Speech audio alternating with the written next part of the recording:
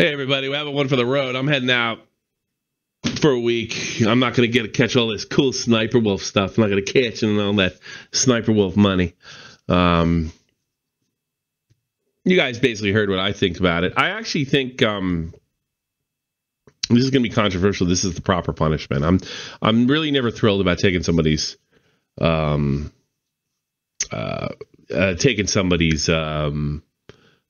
away. I think there should become some kind of warning, some kind of action, something like this. I mean, is this worse than what Logan Paul did? I'm sure you can get a couple different perspectives or takes on that. I like this. It does mean I really doubt she's going to put her platform in danger. And again, I think this is a reasonable response. She'll probably lose it for 2-3 months and everybody can go back, and she's not invincible anymore. You know, Sniper Wolf has basically been one of the really one of the low end characters in this YouTube show. She's willing to do absolutely anything she can. She's absolutely vicious and vapid, and she will do anything to go forward, and any slight she'll try to deal with it through, in this case, kind of like through intimidation.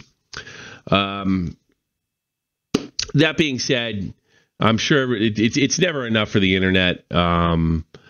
Taking somebody's platform away, I think it sets a bad precedent, and then everybody will try to, any future situation will probably, even if it's not a Sniper Wolf situation, will be stretched to a Sniper Wolf situation. That's why this person has to be kicked off the platform. I have to be honest with you. In my community, or in the commentary community, I've been very disappointed in the rush for a group of guys that have always kind of traditionally protected free speech and not that this is a speech issue, and try to protect people's platform. I think it was a little weird that everybody's jumping on the bandwagon. That being said, had she lost her platform, I wouldn't have cared. She definitely would have asked for it. And you might be saying to yourself, if this was a guy, it'd be game, set, match. Totally agree with you. Absolutely agree with you. But I'm going to say, if there's a proper punishment, this is it.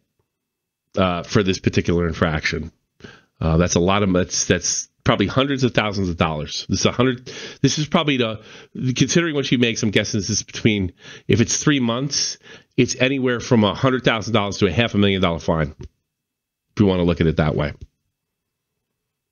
So $500,000 for that. Yeah, I think that's fitting. I know a lot of people disagree with me. I really don't care. I've never been one to kind of jump on the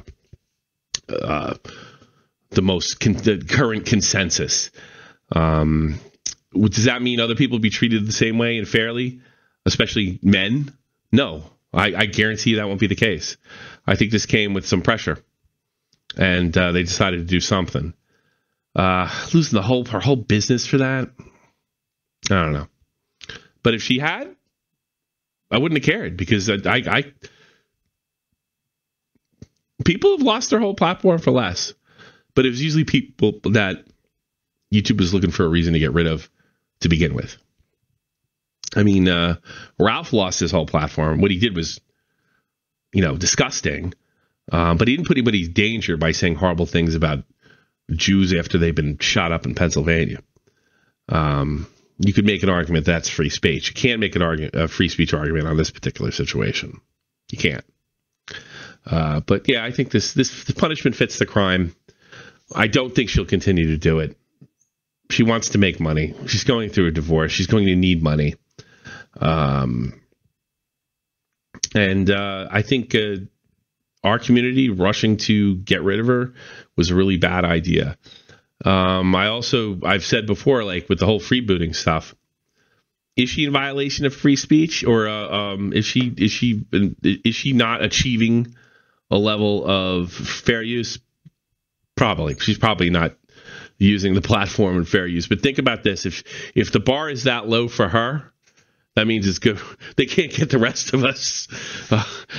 So I don't know. I'm willing to live with the Sniper Wolf freebooting as long as fair use is protected. And that's pretty much my opinion on this. I actually think this story will die after all the videos come out on it and everybody cashes in and everybody pearl clutches about how YouTube didn't go far enough. And then it just goes back, and then she fades out to her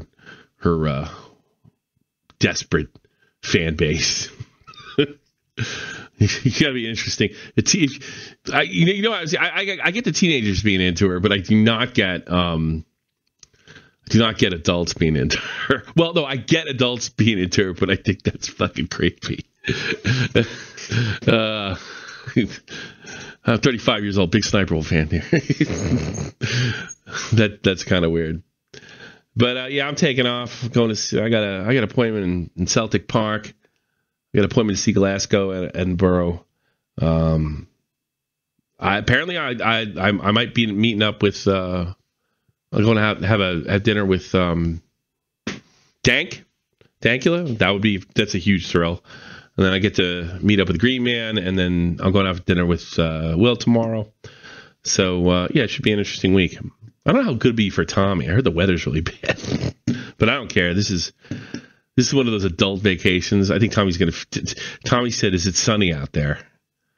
And I said, "No, it isn't. It's not sunny out there." He thinks we're going to some kind of tropical paradise of Scotland. He's in for it, but I'm sure we'll find something for him to do. Yeah, that's all, folks. I'll see you guys in a week. Take care. Bye-bye.